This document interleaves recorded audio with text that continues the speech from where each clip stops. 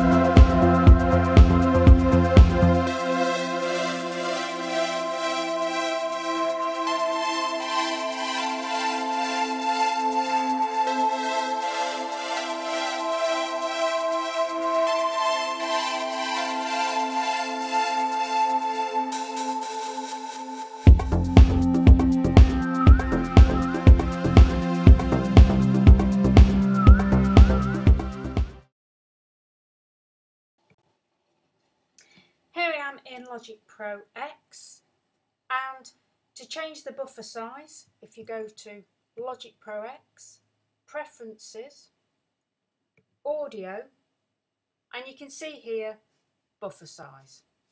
Now I've got this on 128, but you can change it. If I wanted to change it to say 256, click on it and go to Apply Changes.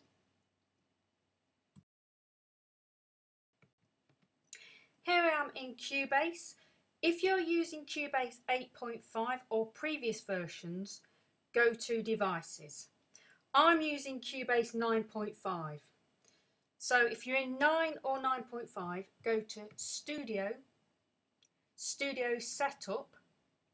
Again, if you're using Cubase 8.5 or previous versions, this will say Device Setup.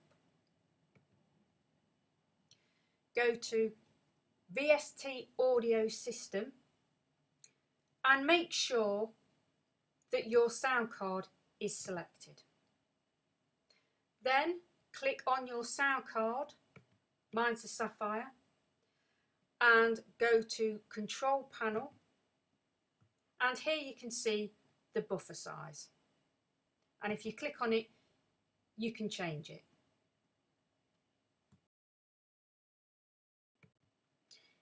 Here I am in Ableton Live, and to set the buffer size, if you go to Live, Preferences, Audio, and if you go down to Latency, you can see here buffer size. I've got it on 512, but again if you click on the arrow you'll be able to change it